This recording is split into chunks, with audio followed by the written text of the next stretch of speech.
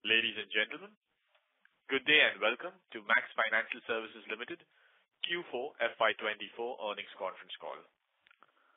As a reminder, all participant lines will be in the listen-only mode, and there will be an opportunity for you to ask questions after the presentation concludes.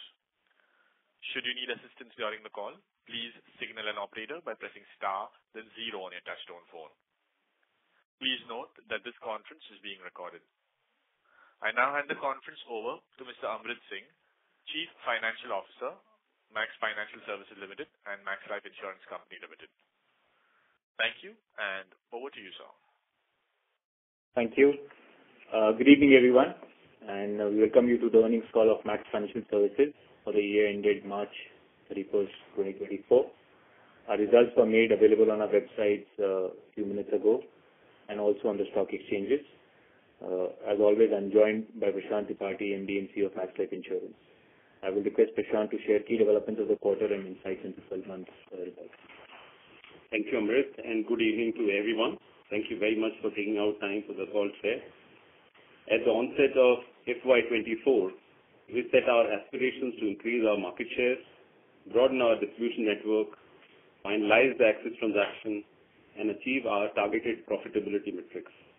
I'm very happy to share that we have made significant strides in fulfilling these commitments through dedicated efforts and a steadfast dedication to serving both our customers and shareholders. To begin with, I would like to provide an update on the Axis transaction. On April 17th, 2024, Axis Bank infused 1,612 crores as planned by subscribing to 14.26 crore equity shares of Max Life on a preferential basis, resulting in the Axis Group's collective stake rising to 19.02%. This capital infusion not only strengthens our capital position and solvency margins, but also reinforces our partnership with Axis Bank, paving the way for a more resilient and prosperous franchise. Additionally, Axis entities hold the option to acquire an additional 0.98% stake from Max Financial Services through a secondary transaction, which will take the overall stake of Axis Bank in Max Life Insurance to the planned 20%. I would also like to share an important development with you. I would like to inform you that the Board of Directors of Max Life Insurance has approved the appointment of Mr. Manish Sharda, Executive Director, Axis Bank, and Mr. Arjun Chaudhary, Group Executive, Axis Bank, as the additional directors on the board of Max Life Insurance. Both have been nominated by Axis Bank as their representatives on the board of Max Life Insurance, and they bring wealth of diverse experience to aid Max Life Insurance further in its ambitions. I think with their experience in financial services world, they will add a lot of value to our growth and our aspirations. Transitioning to our business updates, I would like to focus on the key strategic areas like I always do. Firstly, talking about predictable and sustainable growth by building distribution. Very happy to share that our full year individual adjusted first year premium sales experienced a robust growth of 16%, surpassing the private sector's growth rate of 8% by 2 times, in total industry growth rate of 5% by more than 3 times, resulting in a market share increase of 61 basis points for FY24. In quarter 4 of FY24, we achieved a market share of 10.4% compared to 8.6% in quarter 1, demonstrating consistent quarter-on-quarter market share gains. This growth also comes at the back of a very large march that we had as an industry last year. On the basis of APE, we have grown by 19%. This growth can be attributed to a 20% increase in the number of policies, which is more than 2 times of private average number of policy growth rates, primarily fueled by strong 28% growth in prop channels APE. Excluding one-off sales from last year, prop channels have grown by remarkable 44%. Offline prop channels witnessed 18% growth on actual basis and 34% on normalized basis. Our agency channel experienced a noteworthy 54% surge in recruitment, establishing itself as the fastest growing agency amongst the top 10 players in the industry.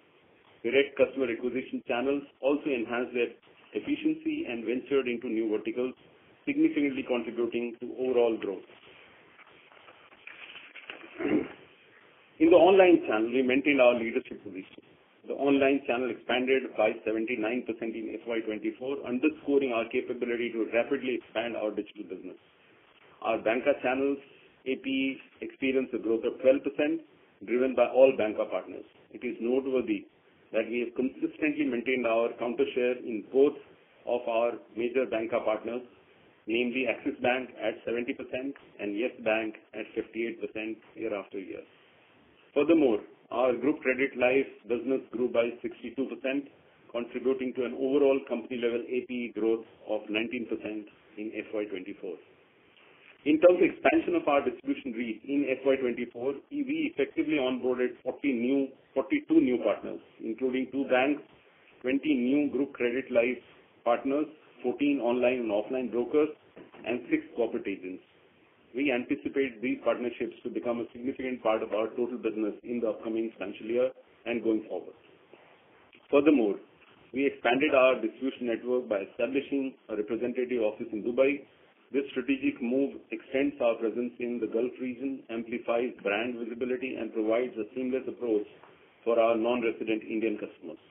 In summary, our distribution strategy is in line with our growth forecast for the upcoming year, and we are highly confident in maintaining the momentum that we achieved so far in FY24. Product innovation was a key component of driving growth as well as our profitability. Our strategic commitments to becoming a premium product company in the industry drives us to continuously enhance our offerings. In FY24, we launched several innovative products across different segments, which facilitated secular growth, except for non-par savings impacted by high base effects. These product launches include the swag variant on par design with enhanced features focusing on liquidity, protection, and retirement. Step, which is a design in protection with industry-first features of cover continuance benefits. Swag Elite, featuring an industry-first design of guarantee endowment. Swag Pension, targeting the retirement category with differential industry-first options. Super Rider, offering the option to receive a return of premium upon maturity. And small and mid-cap momentum index funds launched to enhance savings mix in e-commerce. These launches, totaling 37 industry-leading interventions, have positioned us at the forefront of meeting customer needs, contributing to approximately 45% of new business sales in FY24. Furthermore, our emphasis on selected product segments is evident in the growth of our retail protection, health, and annuity segments, comprising 14% total APE in 12 months of FY24 and growing by 61%. This led to our individual new business sum assured achieving rank 3 in the private industry with a growth of 33% on full year basis ahead of industry growth rates. All these achievements culminated in achieving new business margin of 26.5% within our guided range of 26 to 27, right at the midpoint. In quarter 4 FY24, margins improved sequentially to 28.6% as operational leverage kicked in with seasonal trends. You would have also noticed that quarter on quarter our margin continued to improve from quarter 1 where we were close to 22% to quarter 4 where we landed at 28.6%. Our margin outcomes are a result of calibrated approach to expanding market share. This involves active participation in the unit-linked market, contributing 35% compared to 27% last year, alongside the introduction of innovative product solutions that balance customer needs and shareholder outcomes.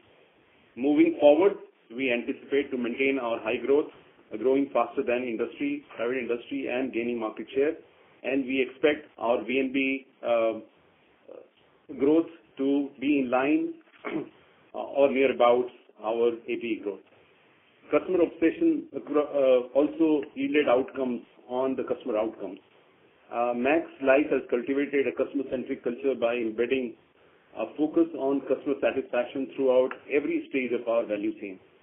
This commitment has been recognized by our customers who have ranked us number 2 among India's leading insurers for delivering best-in-class customer experience in the 4th edition of Hansa Research Research's prestigious EUES report.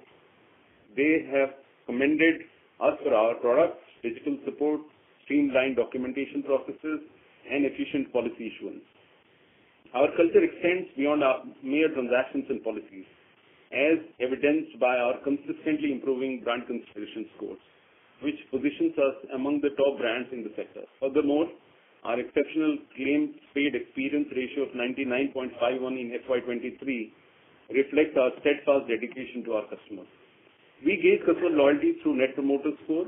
We are pleased to report that we have witnessed a 4-point increase in our customer NPS, rising from 52 in March 23 to 56 in March 24. Our touchpoint NPS improved to 74, improving by 6 percentage points, and overall NPS in relationship increased by 2 points. Additionally, Max Life proudly maintains its leadership position in terms of 13th month persistency for the number of policies. Specifically, our 13th month persistency for regular or limited pay premiums stood at the highest ever at 87%, an improvement of about 300 basis points. Our 61st month persistency was at 58% for the period ending March 2024, and across all the cohorts, we have witnessed reasonably significant improvements. Furthermore, our grievance incidence rate has improved by 20 points in FY24, underscoring the trust our policyholders place in Max Life. Talking about the other ingredients for our success, which is digitization for efficiency and intelligence, I'd like to share that our commitment to technology permeates various aspects of our operations, including product launches, prospecting, onboarding, and customer service. Embracing agile methodologies, we have achieved operational excellence and heightened efficiency. Our ongoing investment in leveraging AI and digital technologies to modernize legacy systems has resulted in the onboarding of significant new business with minimal human intervention in underwriting. This has substantially increased our capacity to process peak month business with minimal human resource augmentation. Additionally, migrating to our core policy admin system to the cloud has improved system performance by threefold. Our consistent focus on enhancing the e-commerce journey has led to an increase in purchase Net Promoter Score, which now rivals that of best-in-class digital native players. By leveraging generative AI, we have introduced Sales Genie, a virtual agent training companion for frontline sales, and launched several marketing and product campaigns. These initiatives have not only facilitated hyper-personalized communication, but also significantly reduced development time. These strategic initiatives empower us to operate more efficiently, make data-driven decisions, and enhance customer experience and adapt to evolving business landscape. In summary, our efforts to fuel growth have yielded results in line with our expectations in FY24, and you would notice that it is consistent with all the guidance that we provided throughout the year. We remain committed to augmenting our capacity and developing new business models to sustain, enhance our performance levels. With this comprehensive coverage of our business, I'm now going to hand it over to Amrit, who will provide an update on our financial performance. Over to you, Amrit. Thanks, Prashant. Just key financial metrics. MFSL consolidated revenue, excluding investment income, stands at 29,011 crores, a growth of 16% in FY24. Consolidated PAT for MFSL stands at rupees 393 crores. For Max Life, the gross premiums has grown by 17% to 29,529 crores, and renewal premium have also grown by 13% to 18,506 crores. Value of new business in FY24 stands at 1,973 crores versus 1,949 crores for FY23. The NBM for quarter 4, a sequential improvement quarter on quarter, stands at 28.6, and for 12 months we stand at 26.5%. Embedded value end of 31st March 2024 is 19,494 crores with an operating ROEV of 20.2%. Policyholder OPEX to GWP is 13.8%, and Max Life profit after tax stands at 360 crores. With the infusion of 1,612 crores of capital by Axis Bank into Max Life in the month of April, the solvency adjusted will stand around about 206% for Max Life, which is sufficient for us to drive a growth momentum. Additionally, with this infusion of capital, the embedded value will also be around 21,100 crores. Assets under management for Max Life has crossed 1.5 lakh crores during the quarter and are at around 1.51 lakh crores at the end of March 2024, and year-on-year growth of 23%.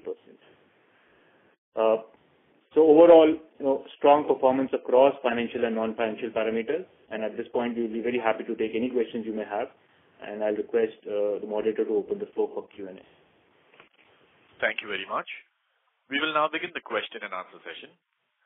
Anyone who wishes to ask questions may press star and 1 on the touchtone telephone. If you wish to remove yourself from the question queue, you may press star and 2. Participants are requested to use handsets while asking questions. Ladies and gentlemen, we will wait for a moment while the question queue assembles. To ask questions, please press star and 1.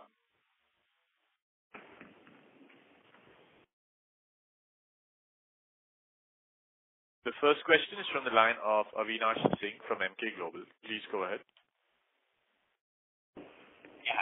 Good evening. Thanks a lot for the opportunity. A strong set of performance. A couple of questions. The first one is on embedded value walk. The non-operating variance, I presume it will be mostly economic variance, and that appears slight negative. Now, if we look the way equity has behaved as well as the yield kind of a movement that you have given in slide 59, there should be some sort of a, contribution from both the factors coming as a minor positive, maybe 1 or anywhere between 1 to 2% positive. But here it's negative. So is it something more than their economic variance, and just what I'm missing here? I mean, if you can clarify on that. And the second question, if I come to particularly the Q4 part of our gap result, I know that Max Life gap result, I guess, is still not out. Now, I understand, a large part of probably the gap profit decline or other turning into losses could be due to new business strain. But can you help? Is this new business strain totally a reflection of product mix change only? Because last year also you had a strong amount of non-par, typically again had high strain. So is it new business only due to new business strain? Is it a new business strain only due to product mix changes, or a sort of a payout increases, or any sort of a weakness in back book stop-loss generation? If you can help. Thanks. Thanks, Avinash. I'll take this question. On non-operating variance, you're absolutely right. This is all economic variance in nature, and it's a mix of the proportion of equity that we hold and the debt portfolio that we have. So on the equity side, as the markets have moved up, we have also experienced positive variance, almost to the tunes of around 550 crores as positive. But on the debt side, because as interest curves have moved moved down, the liabilities also have to be repriced, and there is a negative movement on the debt side, which kind of offsets each other to give a negative number of 54 crores of non-operating variance that you see for ourselves. And, some bit of these variances are actually a bit of mix of the proportion of equity you have in ULIPs, the proportion of shareholder equity that you have, proportion of shareholder as an overall portion of your EV, and proportion of, group business and single premium business that you'll be carrying. So some of these factors actually have an interplay, but largely these are economic variance, transitory in nature, and, these kind of come back because most of our portfolios hold to maturity. On your specific question on Q4 profits, and I think you are kind of ascribing to the decline that you are seeing. I think the predominant reason there for that decline is, and this is also linked to some bit of operating variance that you are seeing, where there is a negative operating variance, which has come out of some assumption tightening that we have done proactively as part of our regular annual business. So some bit of that negative element has kind of flown, in addition to the product mix aspect that you spoke of. So this operating variance would be mostly around expenses or some, mortality persistency expenses? So it's from a mortality perspective, some bit of tightening on the group credit portfolio that we have done. And the second element of this is certain lapse and persistency assumptions that have happened across the portfolio. But I'll kind of say it's the over long duration tightening that we have done, and it's a bit proactive at our end to be more conservative about it. Okay. So in the EV world, also the operating variance will have kind of some positive impact coming from maybe your persistency and all, and some negative from mortality and some changes, mortality variances. Am I right? So this assumption tightening is negative on both the sides that I spoke of, but obviously within the walk there are variances which are positive and negative, but I mean that's a mix. For example, in operating variance we'll have some negative in our ULIP books, but overall it's I think the operating variance is the experience variance is largely flattish. Okay, thanks.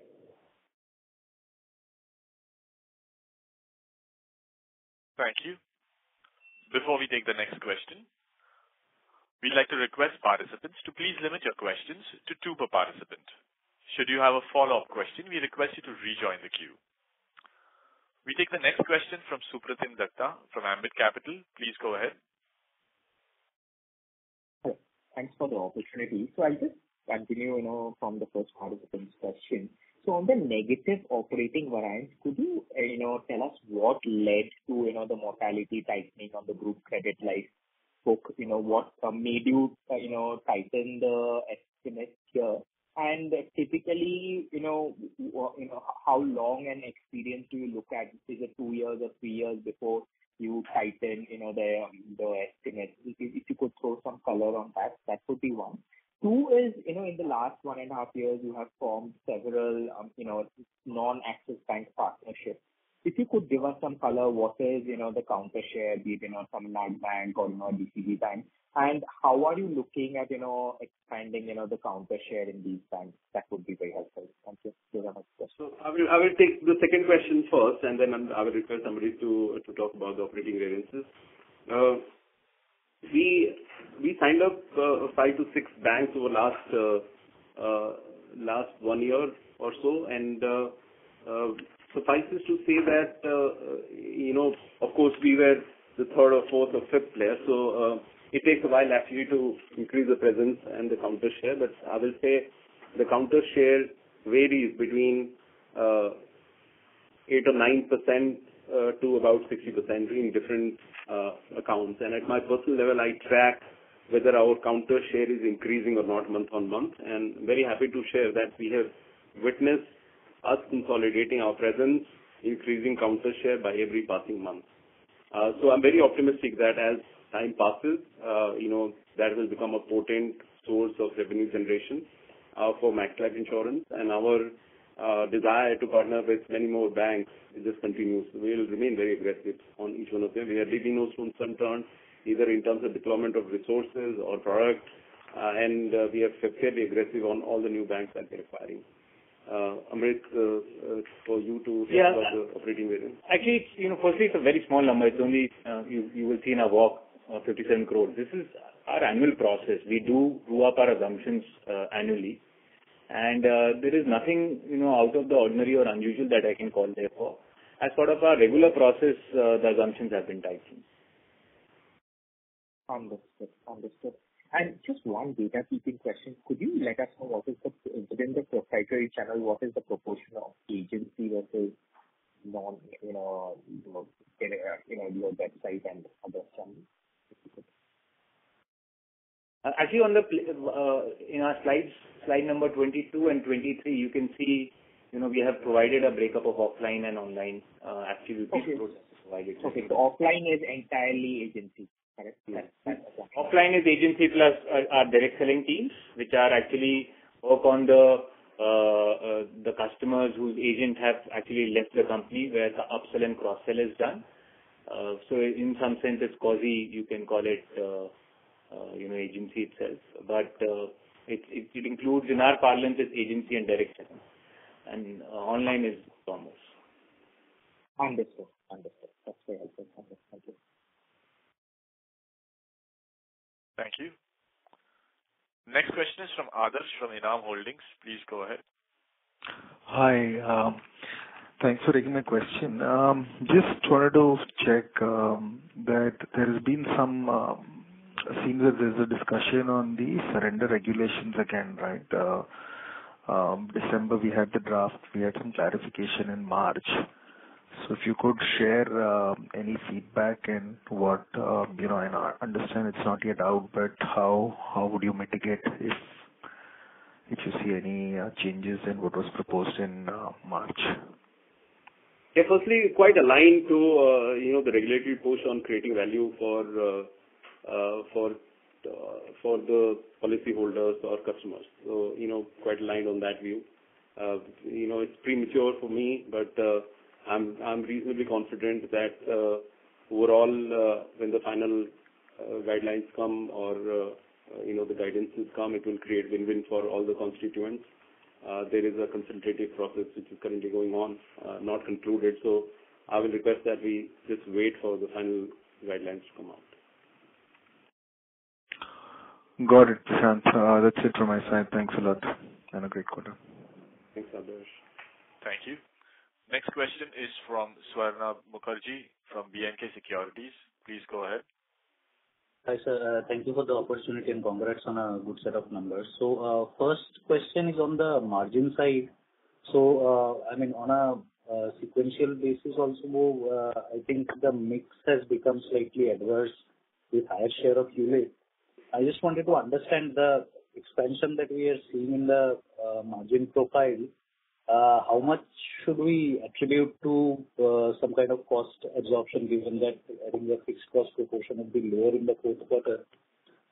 If you could give some color on that, and how much maybe at a product specific level margin expansions are happening. So a little bit more detail on how we should read the margin expansion between the quarters.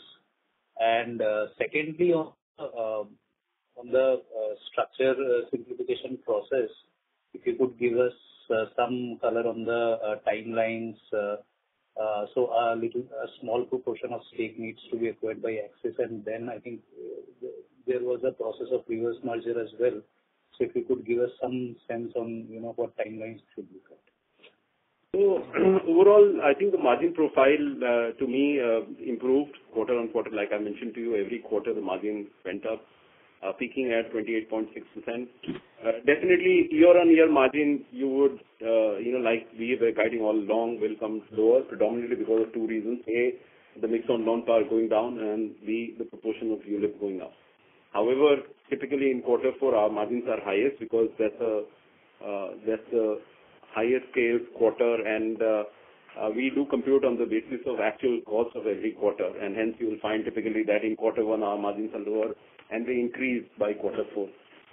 I think while the ULIP proportion was going up, the overall pedal on driving protection, driving health, driving annuities remained a focus area. We didn't mention, but we also drove rider quite aggressively. So overall, these product categories helped us optimize our margins as we went along, despite higher share of ULIP. And the objective was to create a good balance between sales growth and margin outcomes, and I think we successfully did that. So those are reasons. On your question on structures, of course we are very mindful. The Axis transaction to a great extent is consummated. We'll wait for the balance 0.98 to be done, which hopefully should be done over next few months.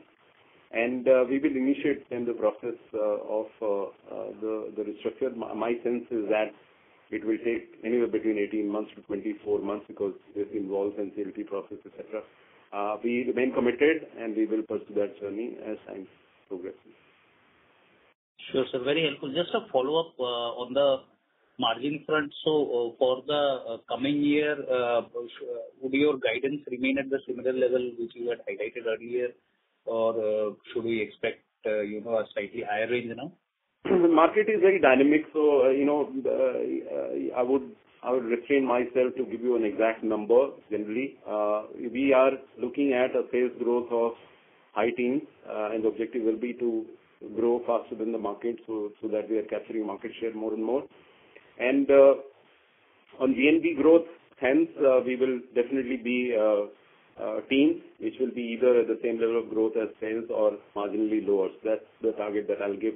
Let me not push myself to give you an exact margin number because things are very dynamic. There are things changing in regulatory space. There are, of course, product mix related things that we need to manage throughout the year. So let's keep it at that level for the time being. All right, sir. Thank you. This is very helpful, and all the best for FY24. Thank you very much.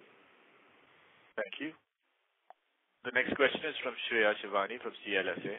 Please go ahead. Hi, thank you for the opportunity and congratulations on a good set of numbers. I have one question, basically trying to understand that the great agency addition that you have done this year. Now, Max has always had the highest agent productivity on street. So for these agents which you've onboarded this year, as in by the end of FY24, fair to say that the productivity increase would come through FY25 or it takes more time than 1 year? If some clarity on that would be useful. And also another question is the banca channel this year only grew at 12%, and given that this base, what kind of improvement or that we could expect in FY25 on the low base of banca channels for this year? These are my two questions. Thank you. Yeah. Of course, when you hire the agents, some of them increase their productivity, and hence our bet on agency remains fairly high. And we are very optimistic about continuing to drive growth in agency going forward. As far as bank channels are concerned, we are going to put the best foot forward. Completely enthused about Axis's participation in our business. They've increased participation in our board, and I think the overall collective ownership. So, we will work very aggressively on the bank side also. With new partners that we signed up, I think the overall optimism on bank side will be more than how it was in FY24. Got it. And is it fair to say that next year also your agency and probably prop channel will manage to do better than banca, or will we see some growth pick up in banca?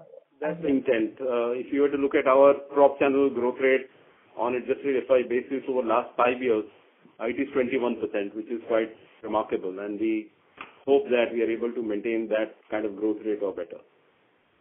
Got it. That's useful. Thank you so much. Thank you. Thank you. The next question is from Prayesh Jain from Motilal Oswal. Please go ahead. Yeah, hi. Congrats on a great set of numbers.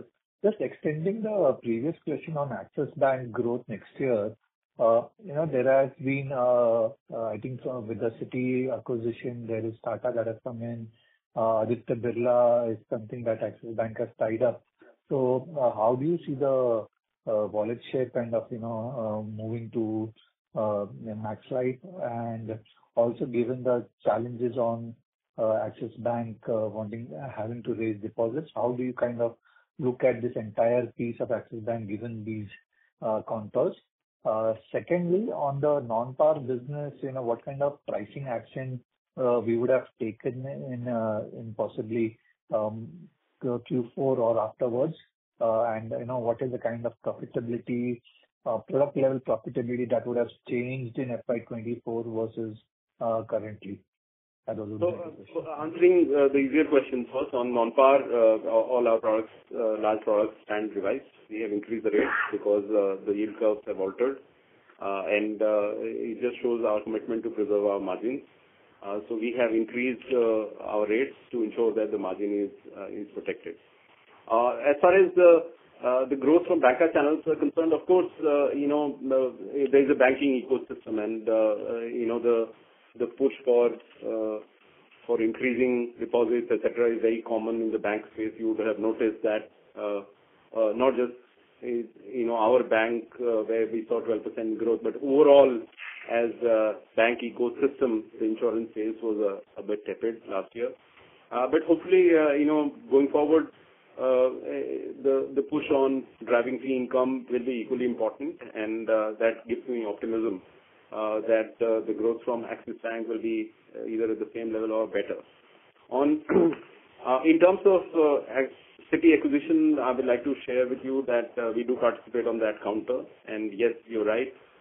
The bank counter has been opened to Tata, which got opened in the month of December, and I think for Aditya Birla it is going to happen very soon.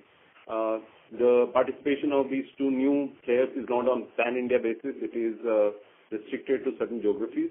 The bank's stated stance on counter share of Max Life Insurance is between 65 to 70%, and it was very publicly communicated by the management of Axis Bank. So I think we must look at that corridor, and any which ways that's a very healthy mix of counter share that Max Life Insurance should expect.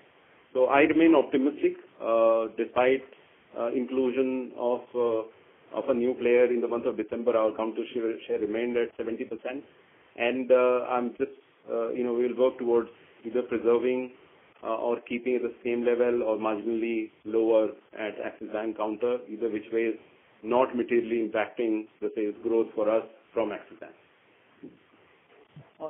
Thank you so much. Thank you. On the second question that you asked, you answered. Okay. Thank you. The next question is from Madhukar Ladda from Nuvama Wealth. Please go ahead. Hi. Thank you for taking my question. First, I think on the economic variance, you mentioned that because interest rates went down, the liabilities got repriced, and as a result, the mark-to-market even on your bond book sort of fell short to cover that, right? And hence, that's why we have a negative variance also because of the interest rate movement. I was just wondering over here that shouldn't the policyholders' liabilities already be covered by adequate hedges, and your shareholders' fixed income book should still have resulted in a positive variance? So, I mean, that would be my expectation. Maybe you can help me understand this better.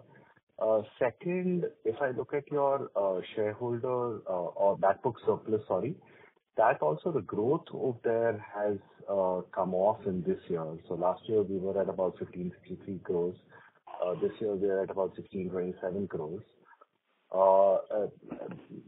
So why has that happened, and is it also getting impacted by the operating variance or the tightening of operating assumptions that we've done in this year?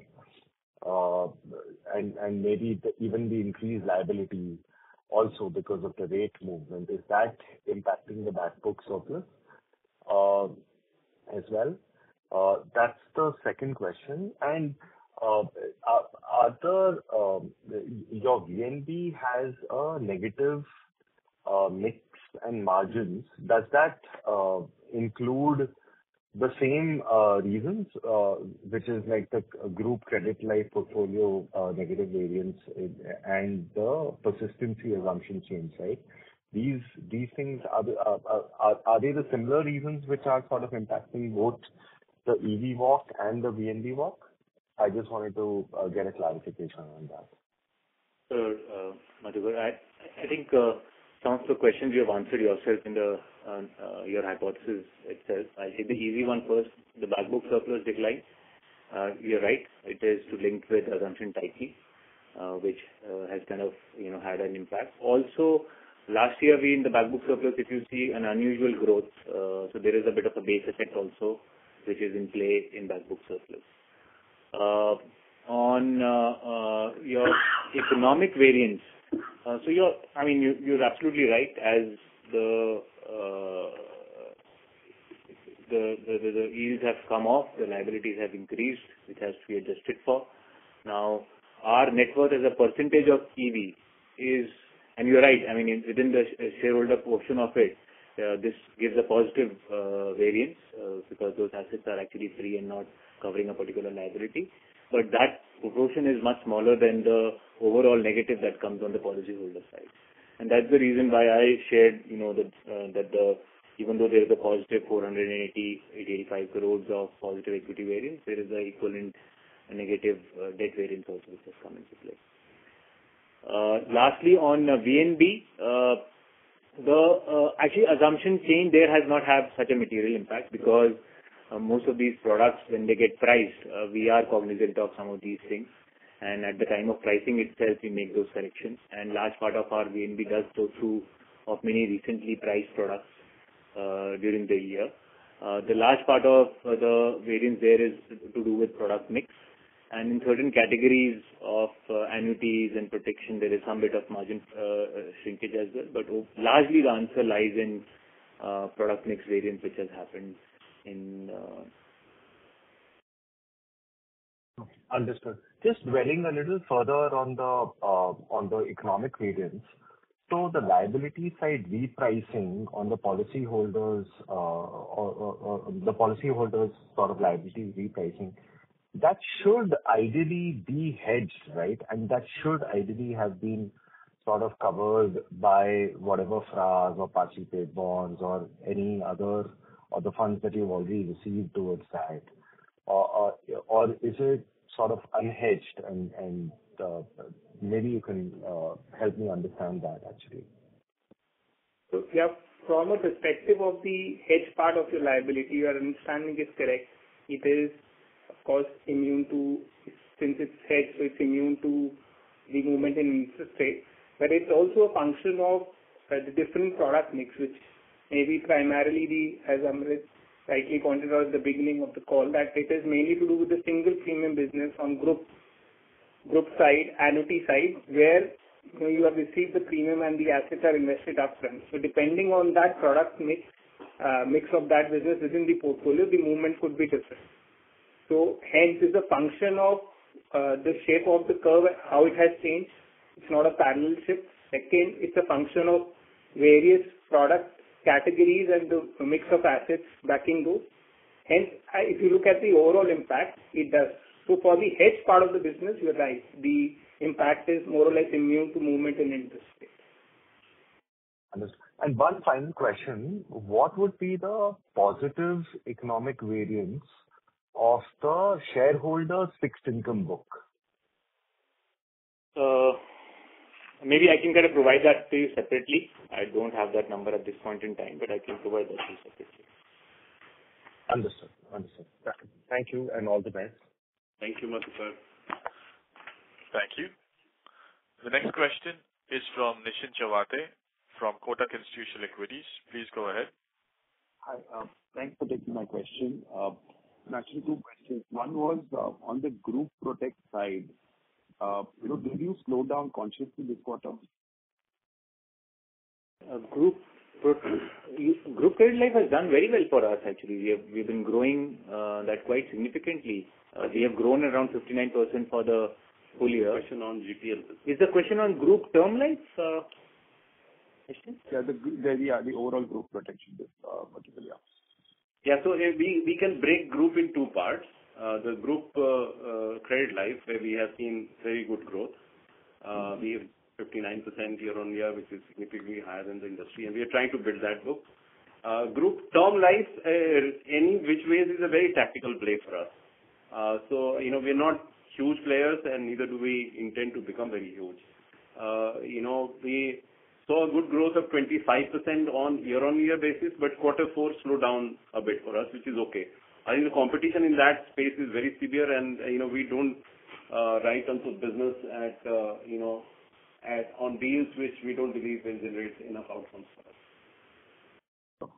You said that 59% growth is for the year or for the quarter? 59% growth was for the year. For group credit life. For group credit life. Do we have the number for quarter four? I think even quarter four. 168. Quarter four number is 168%. Oh, that's very well. Yeah. It's upwards of 150% growth for the quarter four in group credit life. And if you can just share the absolute number of group credit business that you've done for the year. Actually, that also has been provided on the slide. If you go to slide in the investor deck, can you just slide me to that?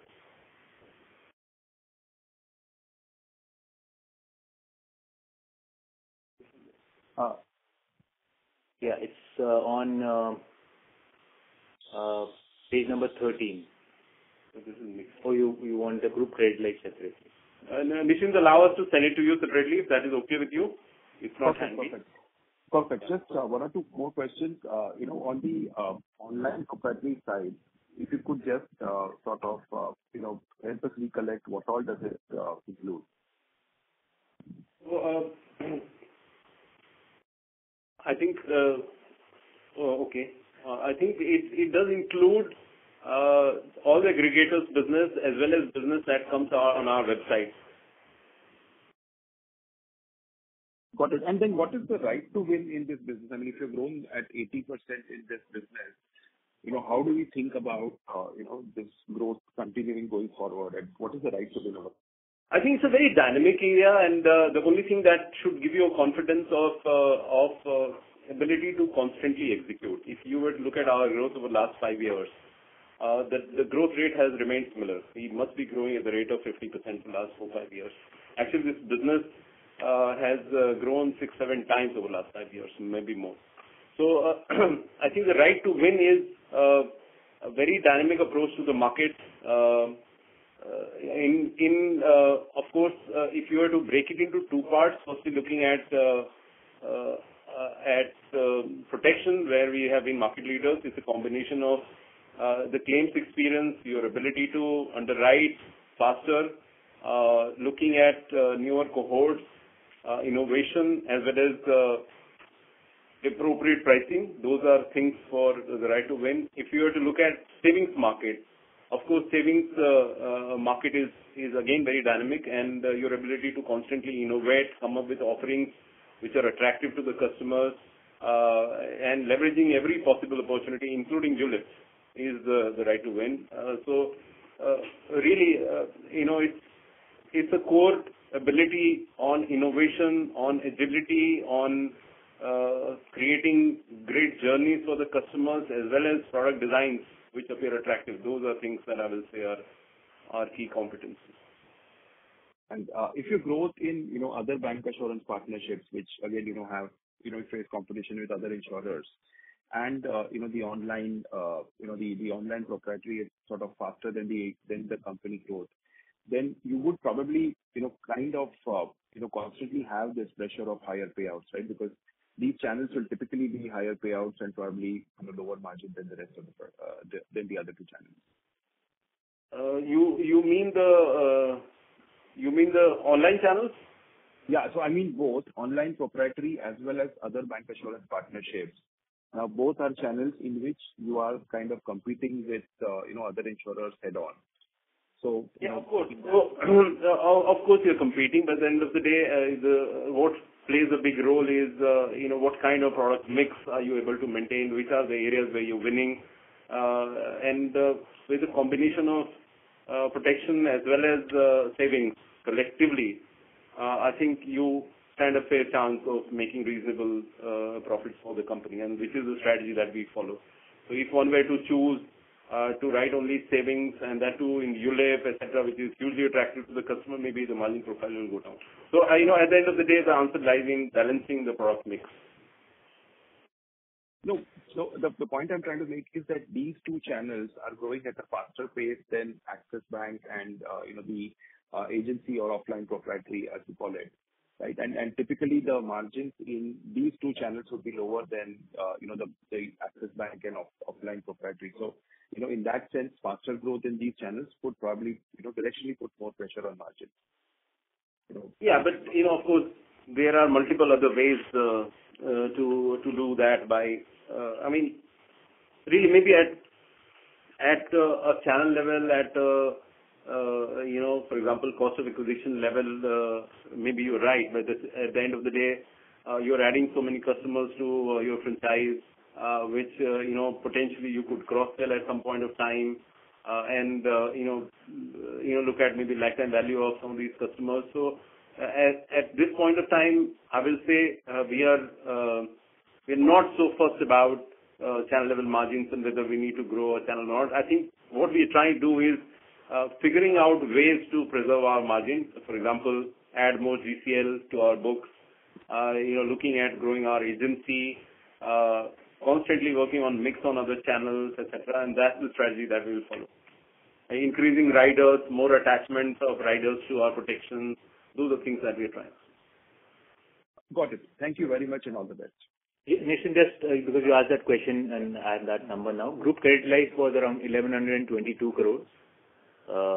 This is single premium. For the year. Yeah. Group term life was around 301 crores for the year.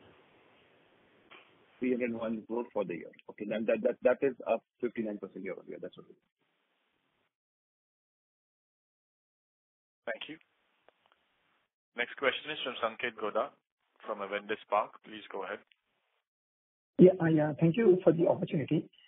See, I'm sorry for hopping on this economic variance number. If you look at the other insurance companies, they typically reported 4 to 5% positive economic variance number in the current year, but our number is negative. I still not able to understand why this number is negative. Is it largely because you did more annuity in the current year and ALM mismatched cropped up in the business because of the annuity business? And therefore the negative operating variance has come because it's still very difficult to comprehend that it's a negative number given for others it is 3.5 to 5% positive in economic variance and you're operating the same macro. So that's point number one. The second question is that your individual protection growth is very solid in the first quarter. Now, honestly, if I look at it from the full year point of view, you are even bigger than IPRU and HDFC Life in absolute rupees crores in premium number. You're market leader if I take it as a pure term. Just wanted to understand this business growth is largely driven because you have some change in your reinsurance treaties or your ability to underwrite has become more smoother than what it was in the past. And what is leading to that growth? Because your growth seems to be very high. I mean, if you can give a little color there, it will be useful. And lastly, on the online business, which has done very well, if you, you indicated that point, but if you can break down that growth into your own website and maybe third-party channel like PB or any web aggregator in that sense. Firstly, you're asking a question on non-operating variance comparison with the competition. I can only hypothesize. I'm saying economic EV has elements of many layering there. And I can only, and I said this before in the call also, I think no two EVs are comparable in that particular manner. You'll have to look at percentage of unit-linked business in some of these players and further within unit-linked business, what is the percentage of equity for one player versus another, because that has a bearing on, the positive effects of equity coming through. You should also look at percentage of shareholder net worth as a proportion of embedded value, because on the shareholder side, any of these variances will be a positive variance. And further again, there also components of equity becomes important. And lastly, then you have to look at the nature of the EVs others have with respect to quantum of single premium that they are writing. Because single premium, immediately you lock in. So you get that realization as positive because of the changes that has come through.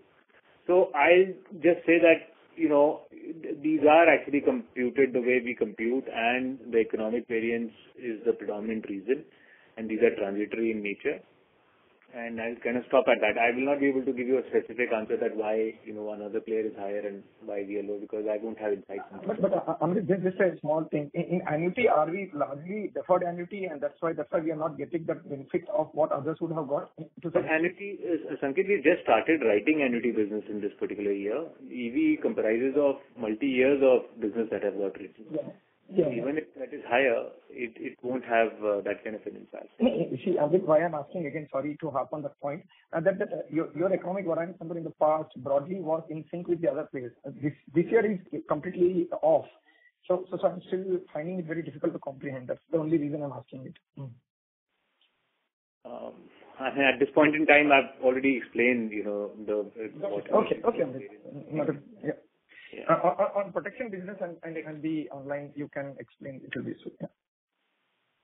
Yeah. So I think protection, as we have been calling it out, that among two segments of choices that we want to grow, protection, health, and annuity are large opportunities available in India to continuously, keep penetrating better into. So in line with that strategy, and also the fact that last few years were a bit slow from a protection business perspective, just some of that has kind of come into play, and we have seen the growth of protection business happening for us. Obviously, it is supported by some bit of easing that has been happening over the last entire, I'll say, ever since COVID got over, with respect to underwriting ease coming into picture, as more and more confidence gets built into the kind of lives being onboarded, the kind of underwriting happening, and the kind of mortality experiences that are evident in the books. Those have helped, provide the necessary support to protection growth as well. And we continue to be very positive about individual protection business, and we will continue remaining focused on growing this faster than other category growth rates. At product level, we are maintaining the same margin, or we at the expense of growth, we are okay to compromise bit on margin in protection, I mean to say. Look, I mean, at the end of the day, VNB growth is what we are trying to optimize for. And even in protection, there are instances, but it's not like a sharp decline. It has to do with certain segments of choice that you try to win in, whether you're operating greater than 2 crore sum assured market or any other some of those markets.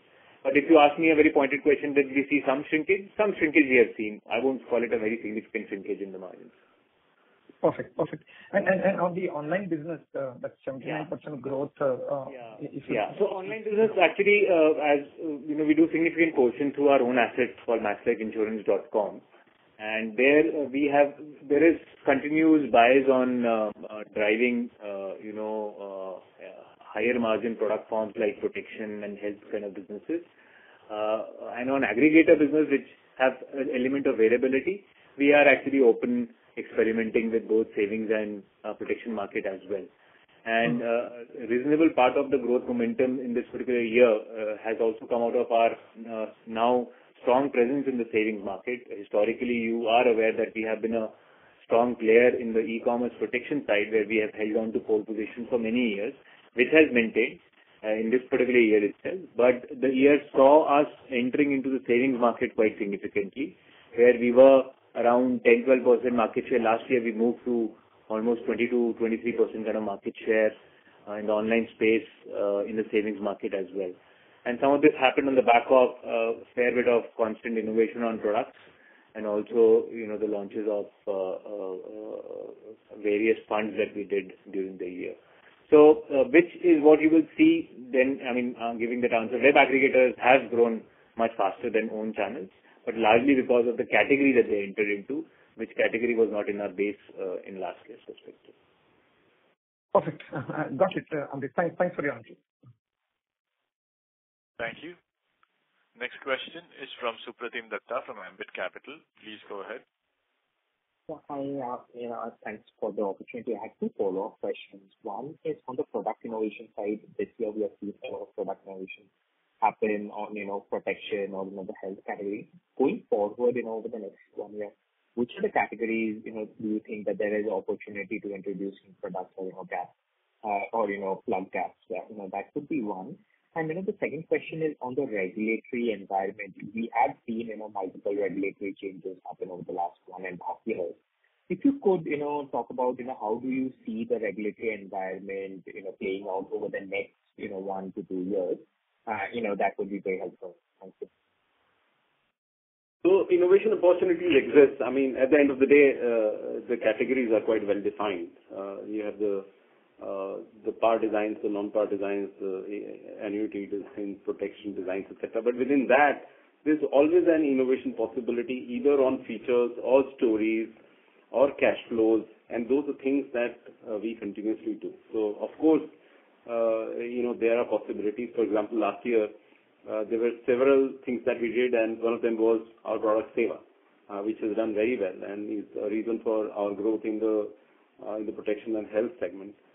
So, of course, there's a pipeline of product, and in our organization, rather than telling you where all it will come from, I would like to spend time on in telling you how we approach innovation. So generally, there is a team dedicated to innovation. There are panels which are created with customers, the research team, the distributor, distribution partners, and constant engagement takes place. We are continuously in dialogue with our partners who have better visibility in their customer segments. We are continuously looking at new segments where we could go to. So if you ask me, some of that will yield outcome and will keep us on the journey of innovation. Of course, there is a calendar looking at several areas. We are looking at innovation in the area of protection. We are looking at innovation in the area of non-par, and some of that will come through as we go along. On your second question with respect to regulatory landscape, I think overall, I will say the regulatory regime under our respected chairman, Mr. Panda, is perhaps the most favorable I've seen in many years, with an exception to some of these ongoing discussions which are taking place. That too, I'm very hopeful that it will create a win-win for the industry. I think the steps that the regulator is taking is for long-term growth of the industry. If you were to go through the flexibilities that got created, be it around product or distribution or governance or principle-based movement, simplification of compliance, capital, listing, everything that you see is quite favorable. So with that regulatory posture, I'm very optimistic that as we go along, we will have a supporting environment. Got it. Thanks a lot. Thank you.